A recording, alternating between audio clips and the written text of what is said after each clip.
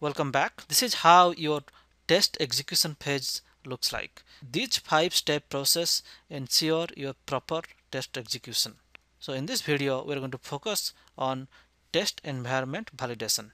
So if you recall, the test environment which we have created for our project is something like this. We have a web server running Ubuntu 12.4 and Apache 2.x and PHP 5.5 and a OCI client that can connect to a Oracle database server, and we have a Oracle database, so that is running here.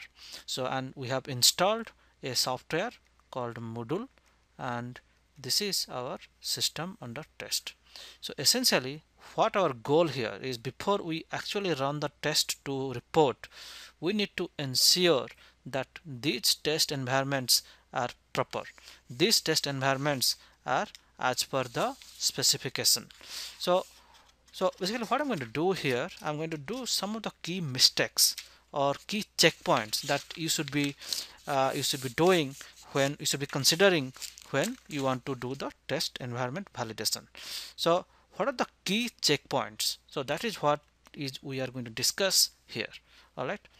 For example, if this is your how your production system is going to look like, then your test system should be exactly the same. That means if we are using 2 CPU web server and a 4 CPU database server, just ensure that whenever you are going to run your performance test, the test environment also should be 2 CPU and 4 CPU. In the test, you may run with a 4 CPU web server and a 4 CPU database server. So in that case, whatever results you are going to get may not be similar kind of things you find whenever you are running on your production system. This is a very important thing, and a lot of people do a lot of mistake in that, is that their test environment is not exact replica of production environment. Okay, so that is the key checkpoint first. So ensure that your test environment should be replica of production environment.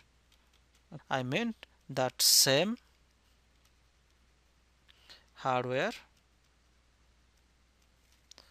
storage,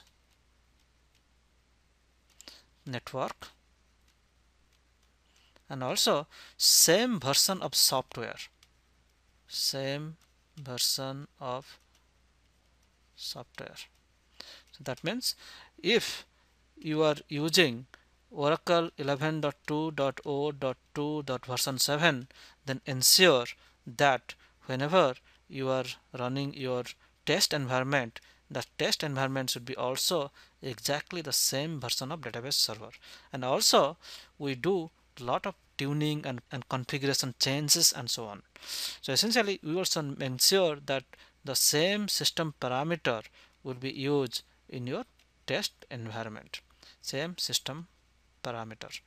So this is an issue. A lot of people do a lot of mistake in the sense that their test environment is not exactly equal to the production environment. Right. Then number 2 point is that whenever we are doing this performance testing, what we need to ensure that whatever our load testing tool, our load testing tool should also collect resources of this to server. So that means one thing that we are going to get the response time, how much it takes to get the transaction done, and also we need to understand what are the key performance indicator. Okay, or that is called as KPI. And let's say the key performance indicators are CPU utilization of the database server or memory utilization of database server. All right, so we need to ensure that we are monitoring, and our load testing tool is able to monitor and collect KPI from these servers. All right, so that is what the next thing, that ensure that key performance indicators are collected. Okay, collected from the system under test. Okay, sometimes to collect the key performance indicator you might require some special permission. especially on Windows machine. If your server is a Windows machine, then whatever the user that is going to collect the statistics must have an access to collect the or performance indicator from that Windows server.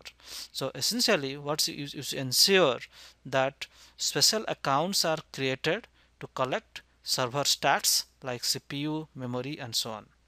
And also sometimes if it is an Oracle database or a database system, we also collect other different statistics.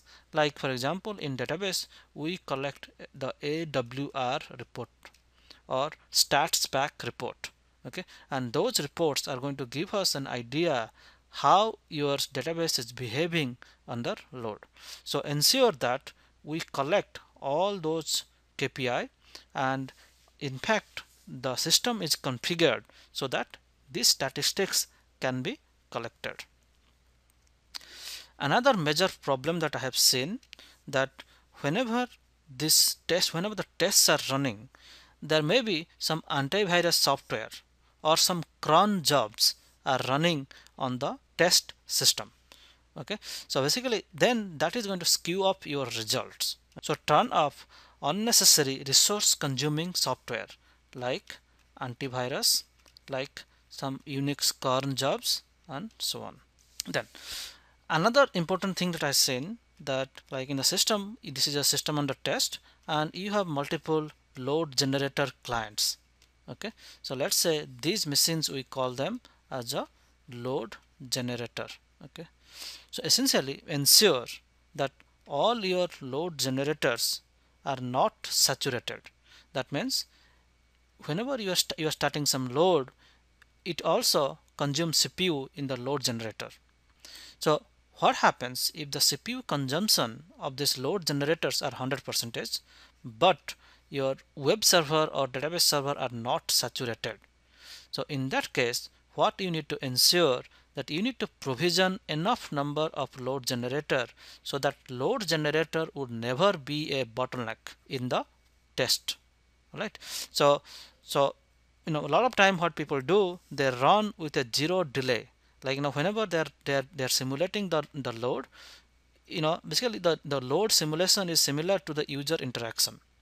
The way that a normal user goes to a website and then stay for some time and then click something and then do something and then wait for some time, and that is the normal behavior. But sometime what I have seen, that people write scripts without any delay, without any think time. All right, so ensure that your load drivers are running properly. Okay, running properly. So one thing is that they are not never be a bottleneck either from CPU or memory, and ensure that there is enough think time or enough delay in the script. Okay, appropriate delay. Another problem that people do, that in a cluster environment. So here's a scenario. We have 3 web servers, and three web servers are, there is a load balancer in front of those 3 web server, and then these 3 web server connected to a database server. And let's say here we have the client 1 and we are simulating a user load. And now let's say first time whenever the user 1 comes from the client 1, it goes to this load balancer and goes to this web server. Whenever user 2, which is also coming from this client 1, goes to the load balancer, then what it does is that it's going to route the request to the same web server, because this IP address is constant. Okay, and this is actually not the right way of load testing. Essentially what is supposed to do is that whenever the next user comes, you should have given it to the next web server that is available, and this is what is the use of cluster. Alright, so and then if those things are happening, that is called IP switching. But in case of a test environment, since the IP address is same, therefore whatever number of users we are simulating from the same machine will always go to the same web server. So ensure that in your case IP switching is happening. Okay, and there are a couple of parameters that you can change, and also you can ensure your script so that those IP switching will happen. All right, so these are the some kind of best practices to validate your test environment. So thank you so much, and see you in next video where we are going to discuss about test validation.